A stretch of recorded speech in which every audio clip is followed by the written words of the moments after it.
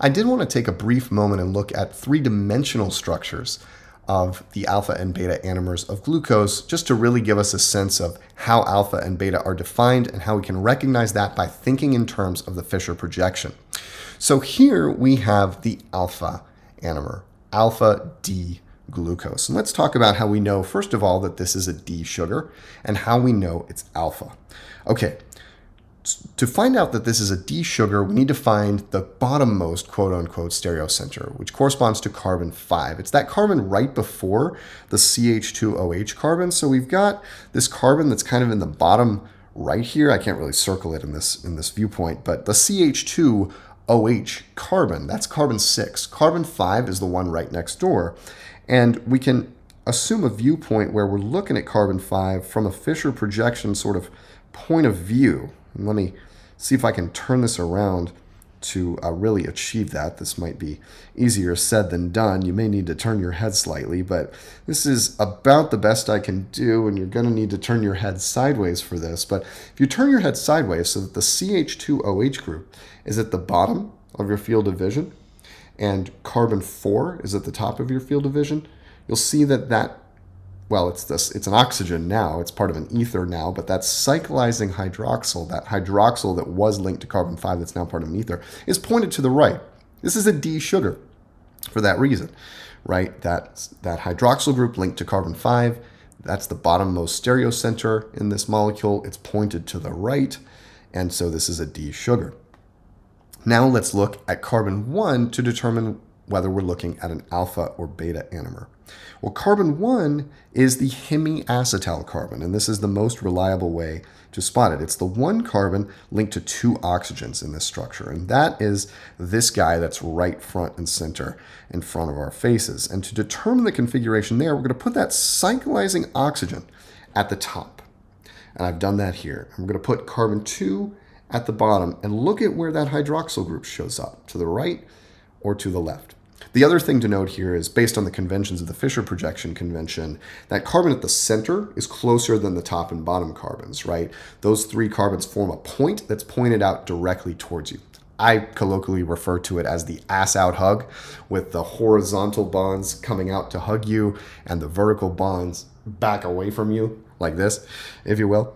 And we can see that it is the hydroxyl group is on the right-hand side here. And so it's pointed in the same direction at carbon 1 in the Fisher projection as the hydroxyl group, or cyclizing oxygen, whatever oxygen-containing functionality we've got there, at the bottommost stereocenter, which is carbon 5. So this is the alpha anomer. Both hydroxyl groups, both oxygens, pointed in the same direction at carbons 1 and 5.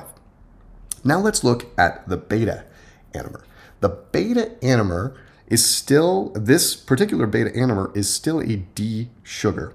And let's verify that really quickly by looking at carbon 5. So carbon 5 here is, again, the carbon that's closest to the CH2. And I'm going to try to kind of jiggle this around to give us a Fisher projection viewpoint of carbon 5. If I can manage it. All right, again, you're going to have to turn your head sideways, but with the CH2OH at the bottom, carbon 4 at the top, the oxygen is pointed to the right. This is a D sugar. That oxygen at the bottommost stereocenter is pointed to the right. Now let's see what's going on at the anomeric carbon, the hemiacetal carbon, the one carbon in this structure that is bonded to two oxygens. And again, by convention, we're going to put that cyclizing oxygen at the top of our field of vision. And we're going to put carbon 2 at the bottom of our field of vision. So here again, you're going to kind of have to rotate your head a little bit here, but that cyclizing hydroxyl group is kind of in the top right. And then we have carbon 1 and then carbon 2. And notice that carbon 1, that new hydroxyl group, is pointed to the left. That's the opposite direction of the oxygen at carbon 5. So this is a beta sugar because the newly created hydroxyl and the hydroxyl or oxygen at the bottommost stereocenter in the Fisher projection are pointing in opposite directions here. The representations we've been working with so far that have this kind of flat hexagon but drawn at an angle with the H and OH bonds and CH2OH groups drawn straight up and down is known as a Haworth projection, and it's a common way of representing sugars.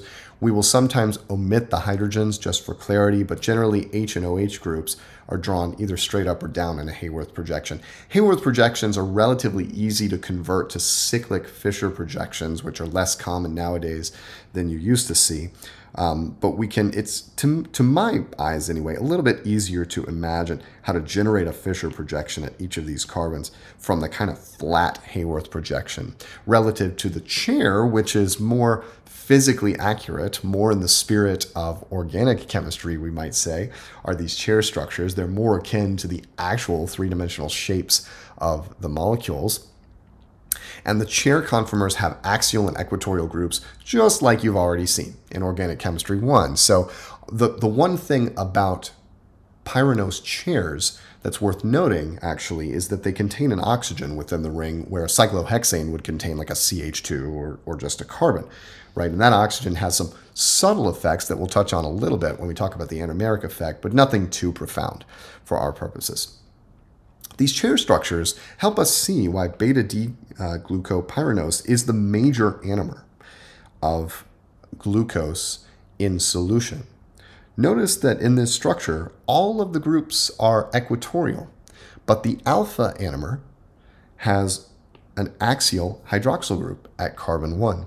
The equatorial hydroxyl group in the beta anomer makes it more stable than the axial hydroxyl group in the alpha anomer, which is engaging in destabilizing 1,3-diaxial interactions with the other axial hydrogens. So fundamental organic chemistry at work there. The axial OH group is less stable than the equatorial OH group in the beta anomer.